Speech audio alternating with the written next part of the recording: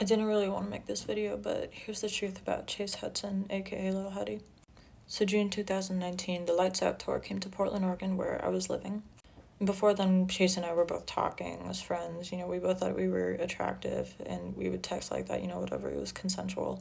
Before the meet and greet the next day, Chase and the other boys were staying in a hotel like 5 minutes from my apartment from where I was living, and he was like, hey, you should come over. And I was like, yeah, sure, whatever.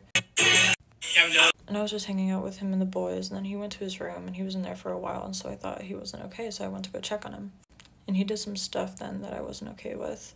I didn't say no because I was scared that he was going to tell all of his friends in the Lights Out tour that I was annoying or like whatever. It's just the power dynamic, honestly, someone who has status against me. And then I went to the tour next day, and I just worked the merch table. I tried to ignore what I was feeling the next day because I wanted the boys to think I was cool or whatever, and I didn't want to darken the mood far too soon. And then a couple days after, he blocked me on everything. I just felt and still feel super betrayed and used because we were actually pretty good friends before, and we were talking a whole bunch before this happened.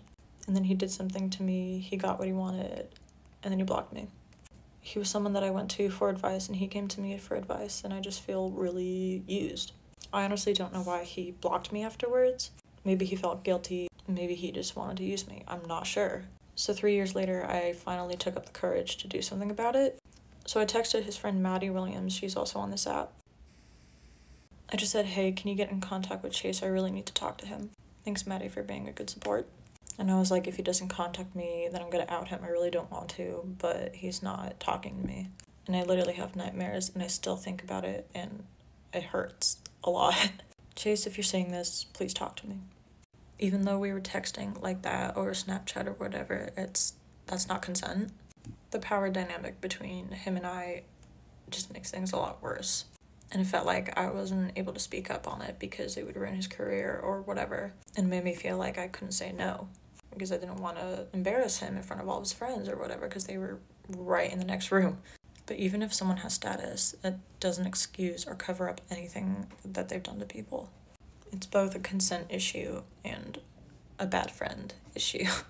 To this day, it's affected me in the way that I have a lot of trouble trusting people now. Not just romantically, but especially with friends. And just feeling like I'm getting used a lot and it's all my fault, somehow. This isn't a hate video towards him, but it is a truth video, I guess. So yeah. Thanks for watching, I guess. Okay, this is what I was talking about, the whole ending his career thing. Like, his career is more important than what happened. But yeah, of course, that's not his fault for not knowing what I was feeling or going on inside his brain because, you know, I didn't tell him. And that totally makes sense. That's not his fault. But it is his fault for faking, or what it seemed to be faking, being my friend, just to take advantage of me and then block me on everything afterwards. That's the part I'm more concerned about, and it just shows a lot about his character, and I feel like people need to know about that. And the reason why I didn't say anything about his character like that was because of, you know, ending his career or whatever.